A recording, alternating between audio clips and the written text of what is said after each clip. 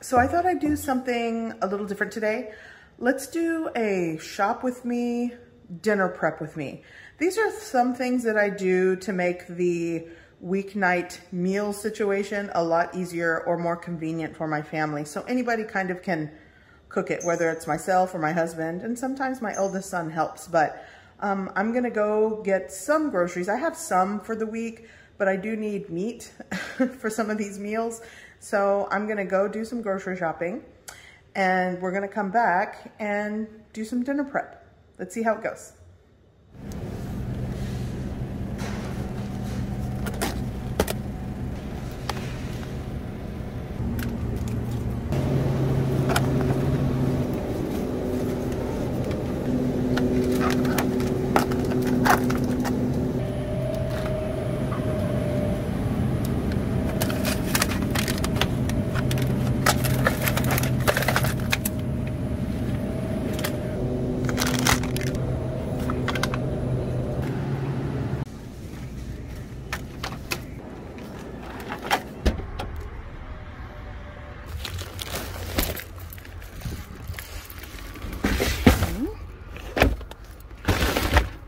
Okay, so I'm back home. Let me show you what I'm gonna do today to just get ahead of the week to make weeknight dinners easier. So I'm gonna prep the spaghetti sauce for spaghetti night. I already had a jar of pasta sauce. This is actually marinara sauce in my pantry. So I'm gonna just add mushrooms to the ground beef, season it up, and create the spaghetti sauce and freeze that. I'm also gonna have ground turkey enchiladas, cheese enchiladas with the ground turkey chile con carne sauce on top. And this is a little hack that I do. When I make cheese enchiladas, I just use cheese sticks and roll it up in the corn tortillas.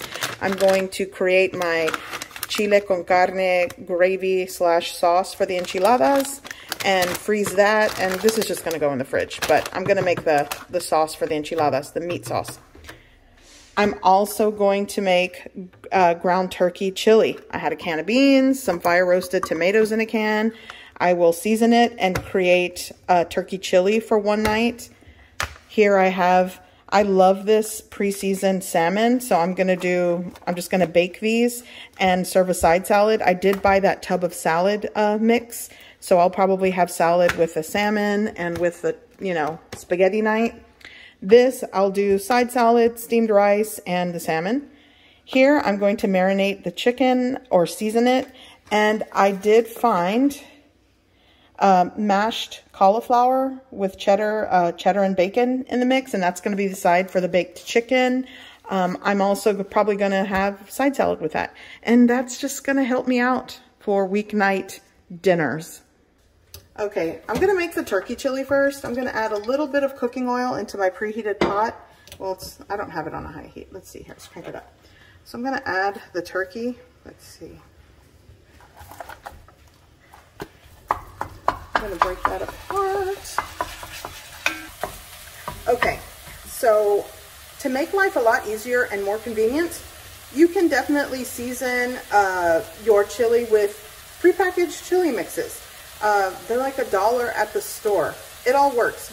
But I have a pantry full of like dried seasonings and spices, so that's why I use the seasonings at home. But if you're shopping and that's a lot more convenient for you, go for it. It all works.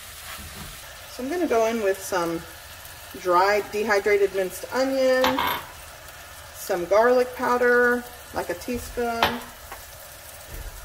some smoked paprika, like a teaspoon. See, I've got some ground cumin. It's up to you how much you want to put. I go for a teaspoon. I'm gonna go for, I'll start with like 2 tablespoons of, this is fancy light chili powder. I love to use it. And I'm also going to add some seasoned salt. You could add regular salt. I'm gonna go in there with that. I'll say like a teaspoon of that. And just cook the ground turkey.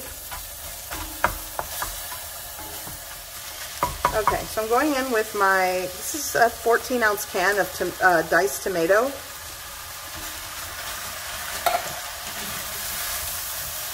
Give that a mix.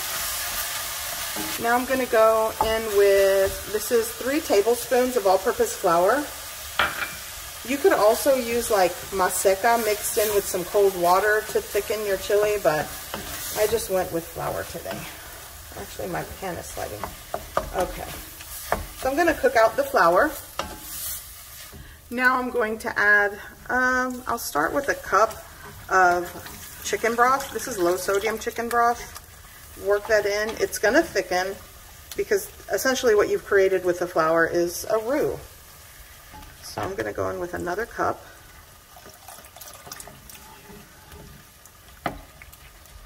Now I'm going in with my pinto beans that I've kind of rinsed and drained. I'm going to give this a mix. I'm going to let it simmer on a low heat, covered, for about 15 minutes. Taste it for salt, seasoning, adjust, and this is done. I'm going to let it cool and then store it in my freezer baggie for later use. Okay, so next I'm going to do the chile con carne, and I'm using ground turkey instead of ground beef. And I am going to need around 3 tablespoons of cooking oil. This is lean ground turkey. If you're using a higher fat ratio of meat, you're not going to need all that cooking oil. So I'm going to go in with the turkey. Ooh. I'm just going to, you know, I should have preheated this a little bit better. I'm going to break apart the turkey, cook it, and let me show you the recipe for the enchilada sauce. It's right from my cookbook. Okay guys, so here is the recipe for the enchilada sauce I'm using for that chile con carne. It's pretty much the same ratios, and this is it. And you know, here's my cookbook. I have a link in the description below, and I use this all the time in my kitchen. That's why it's dirty. But here's the ingredient list for the enchilada sauce. This is what the ratio of ingredients that I'm using today for this chile con carne. Okay, but today, instead of fresh onion, I'm going with some dehydrated minced onion, and sadly the last of that jar. Going in with some garlic powder, my chili powder. This is fancy light chili powder, so it's sort of like a blend. Here I'm going with my chicken bouillon powder. If you're using ground beef, go with beef. I'm gonna add my ground cumin. I'm also gonna add some cracked black pepper. Let me give these spice mixes a mix. And I know you're probably thinking, what is all this oil or whatever? Well, you need the fat. Because this is lean ground turkey meat, I don't have a lot, you know, there's not going to be a lot of rendered fat. But the cooking oil is going to help to create that roux to make this chile con carne gravy / sauce, enchilada sauce. I know, I'm rambling. Okay. So I'm going to finish cooking this through. Okay, so I'm going to add my flour. And I'm going to combine and mix this and cook it for a minute or so.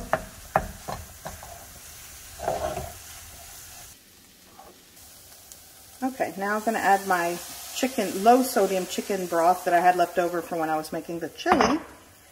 And I'm just going to work that into this meat mixture with that roux that we created, and that's going to thicken. So I've added the rest of my broth. I'm going to combine, mix, and then you'll just want to simmer it until thickened. Okay, I'm going to marinate my chicken legs for baked chicken, and I'm going to marinate it with my stovetop carne asada marinade. You know, this is I like it for any type of carne asada, whether you're using beef, chicken, pork. In my opinion, it all works. And these are the ingredients that I'll be using to marinate my chicken legs today. So there you go. That's the recipe, or that's the ingredient list. Okay, so for the marinade, instead of using fresh onion and fresh garlic, I'm going with, again, I found my dehydrated onion, some granulated garlic.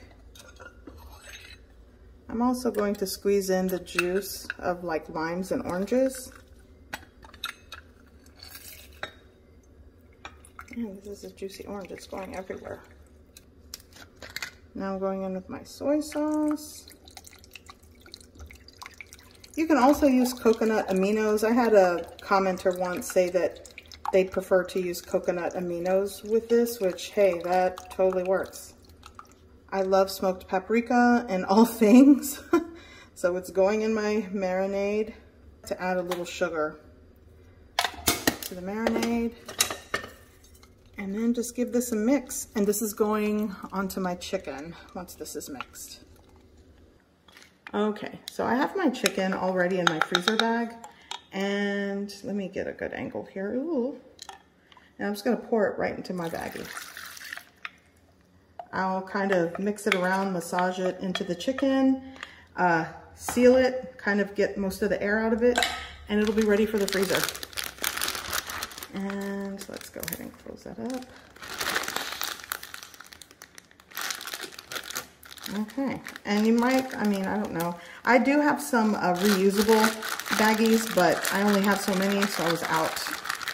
But yeah, massage your chicken and that'll marinate while it's in the freezer, and then you thaw it out and bake it.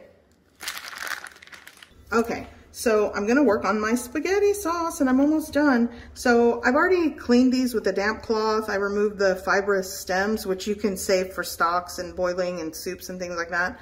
And I'm just going to slice, and this is going to be a rough slice. It's not gonna be pretty or perfect. And I'm just going to put my slices into the bowl over here. Thank you. And just repeat the process for all of my mushrooms. So I'm gonna go with my mushrooms. I hope this is preheated. I'm kind of in a hurry today. I want to relax.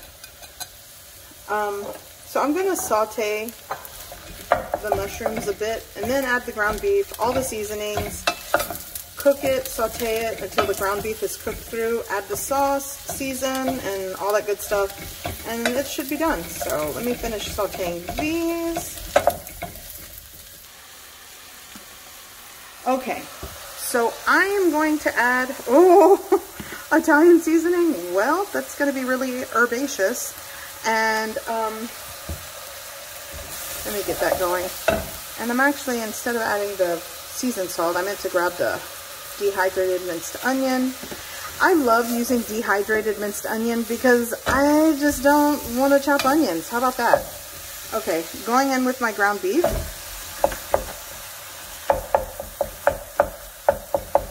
Now I'm gonna add my seasoned salt, like a half teaspoon to a teaspoon. I'm gonna add some of my garlic powder and just break it apart, combine, saute everything very well.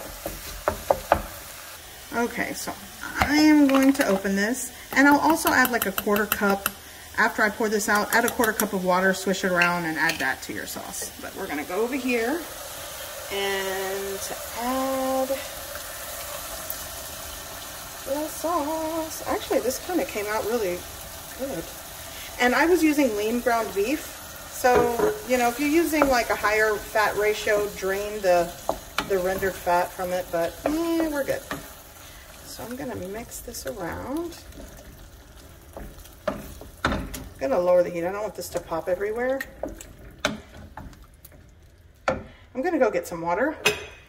Okay, so I'm going to swish around the water. Here we go. I'm going to mix this, bring it up to a gentle simmer, cover with the lid, and let it simmer for 15 to 20 minutes just to let everything kind of reduce and, you know, the beef will kind of get tender. Then I'm gonna shut off the heat, let it cool off to room temperature, and store it. Okay, so my spaghetti sauce, or actually this could be a pasta bake sauce. It's a meat sauce with mushrooms.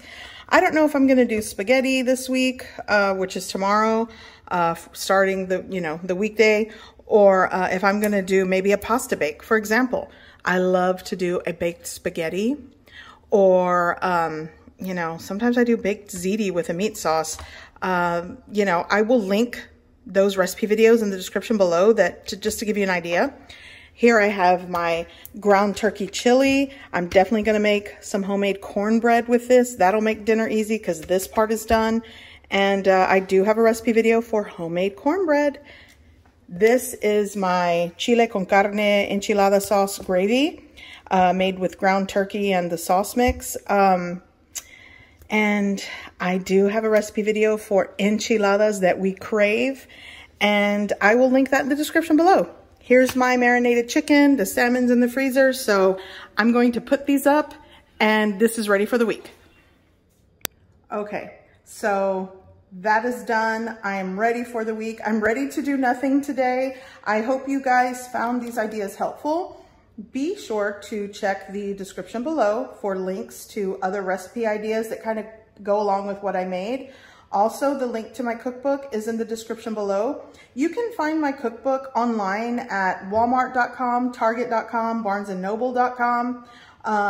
And yeah, I want to thank you guys for tuning in. If you are new here, welcome. Be sure to subscribe, give this video a like. Also, if you are subscribed to me, be sure to check the notifications. Click that bell notification to get all of my latest videos. Okay, so I'm ready to take a break. Enjoy the rest of your weekend, you guys, and I will see you in the next video. Bye.